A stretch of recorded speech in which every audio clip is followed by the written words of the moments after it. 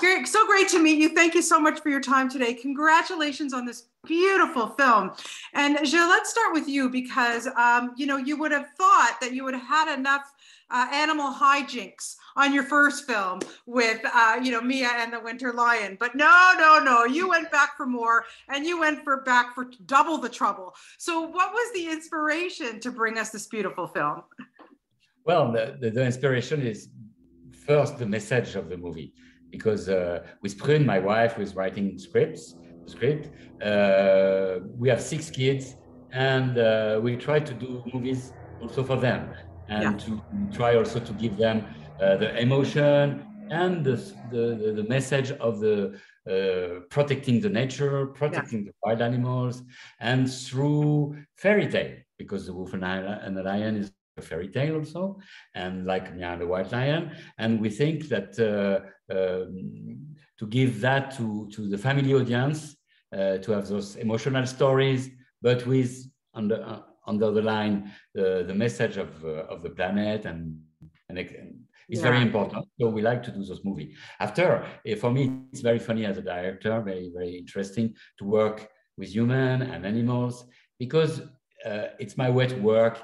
It's like you have a movie where you never know what will happen the next week.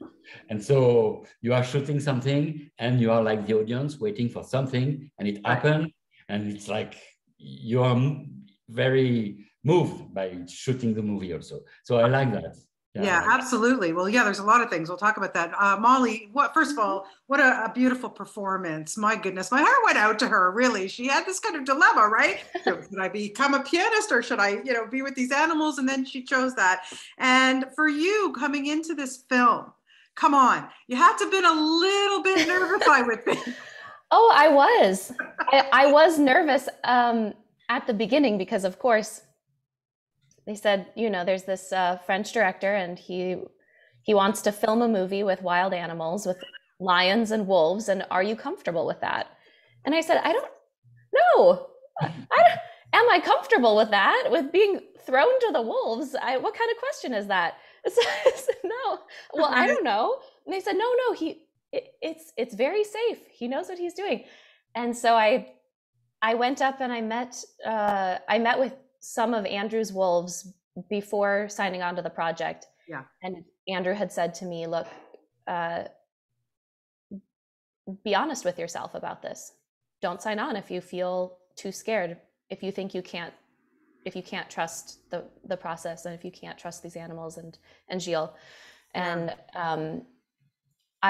it was such a beautiful surprise to find myself trusting and loving these animals that are predators, in nature. Right. But what's interesting to me, and especially watching this, and you start with these, they're cubs, right? They're like little babies, so they grow up with the humans. They get used to being with the humans, and I get it. But Gilles, what happens? COVID. And you're trying to, you don't want to use visual effects. You don't want to use fake lions and wolves here. You want them to grow. So they did grow over that period of time, obviously. So if there was anything good for COVID, it was that. But then how did you establish that they would still be safe with Molly? Because she didn't spend that whole time during COVID with them. It's a bet. We never know, but I mean, he says, well, she can lose a leg. Signed off. Too bad. No, but it's beautiful, right? Like what ends up happening. No. I know that I know the process, and I know that when they know somebody, the animal create also the relationship, and they don't have anything bad in mind. Right. It's the bond, and I mean they don't feel or think, oh, today I'm going to kill Molly, because they know her every day and it's a routine, and it's a process. If Molly was, for example, beating the wolf every day, maybe one day he's going to attack her. No, understood. Yeah. But it's a process. So Molly was giving only love, sometimes food. Yeah, well, that helps. Yeah. And play. And so they were very happy to. I remember every time Molly was coming on the set, the wolf, the lion is more shy, but the wolf were coming, Mozart, and licking her and say hello, and it was so cute, and she was so happy, and it was the everyday life. Yeah, yeah.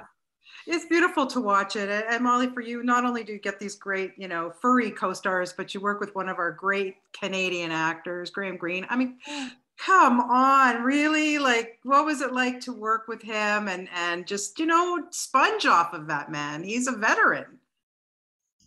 Yeah, he taught me so much because he has so much experience.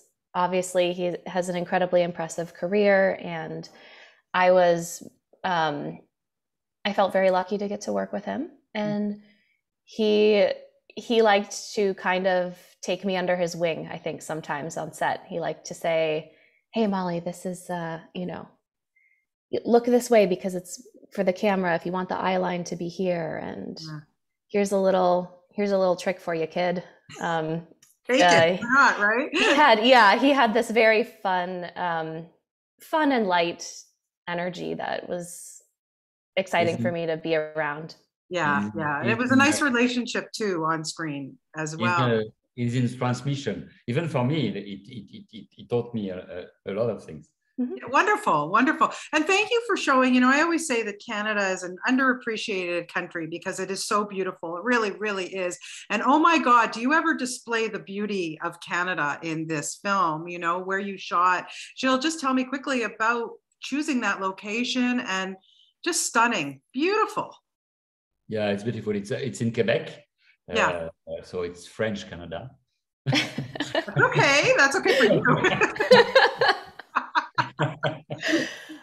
And it's a region where there is lakes. It's a lake, Sakakomi Lake. Yeah. And it's really an incredible place. And I was looking for a location all around Canada, and I didn't find exactly what I was sure of it.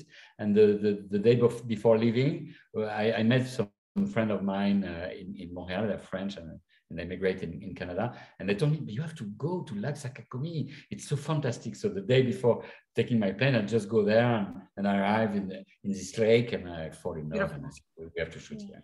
I'm gonna have to check that out, that part of the country. It's beautiful, beautiful. Yeah, so Molly, just to wrap it up, you know, I'm wondering at the end of this whole thing, you know, like I said, there's so many beautiful messages in this, and you know, what people do with circus animals. I was like, we could talk forever about these types of things, but how did you find yourself changing after this experience? What did you learn about yourself?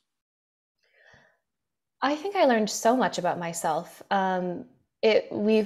The whole process of this film has been years of my life, and developing. I didn't have pets growing up.